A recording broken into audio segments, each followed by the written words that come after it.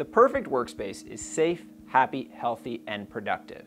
With COVID-19 raging all across the country, keeping up with the daily changing guidelines can feel pretty overwhelming, but that doesn't have to be the case. Let's take a look at what you can do.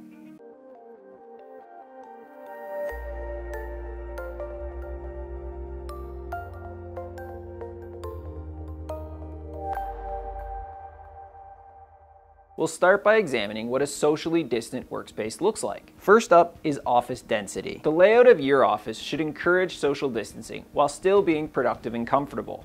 Chances are, it'll only take a few small adjustments in order to help keep your team safe.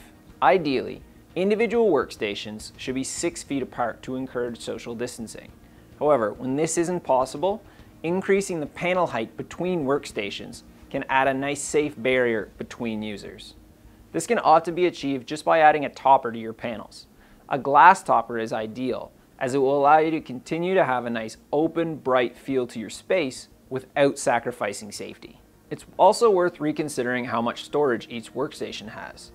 With the increased need to clean work surfaces multiple times a day, every workstation should have cleaning supplies at hand. For conference rooms and collaborative spaces, it's time to get creative. Flexible and movable furniture is a great solution. Flexible furniture will allow you to reconfigure your space so that you can always remain socially distant but still be productive. One example of flexible furniture is the to-do line by Haworth, which we actually use in our own boardroom. A couple quick points about booking in-person meetings these days. When your team is booking a collaborative space for an in-person meeting, encourage them to leave buffer time around the meeting slot so that they are able to clean the entire workspace.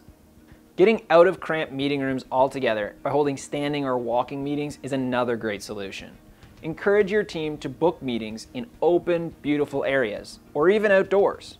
Not only are these meetings quick and productive, but they make it much easier to stay socially distant. Virtual meetings are another great way to stay connected when you can't all be in the same space. There's a ton of great video conferencing solutions available at all kinds of prices and company sizes. You can check out our article on the topic in the description below. Okay, so now that you've got your space prepped and ready to roll, it's time to talk about the people who will be using that space. Next up is getting your team using COVID-19 best practices. I'm sure that you've heard this list of guidelines repeated over and over again. Wear a mask, keep a visitor log, sanitize everything, use video conferencing solutions for large meetings, and if you're feeling ill, stay home. We're filming this video in Halifax, Nova Scotia, where provincial guidelines encourage the use of non-medical masks anytime you're in a public space. While your office may count as a private rather than public space, it's still important to encourage your team to wear masks whenever they don't think they'll be able to maintain social distancing. Sanitation is going to be a large part of your routine for the foreseeable future.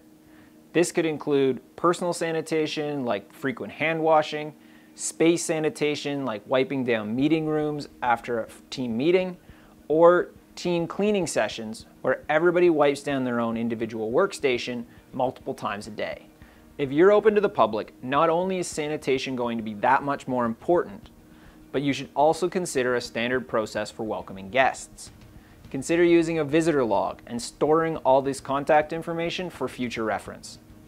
Most importantly though, if you or an employee is feeling ill, please stay at home and contact your local health authorities for up-to-date information and your next steps. This is one situation where it's certainly better to be safe than it is to be sorry.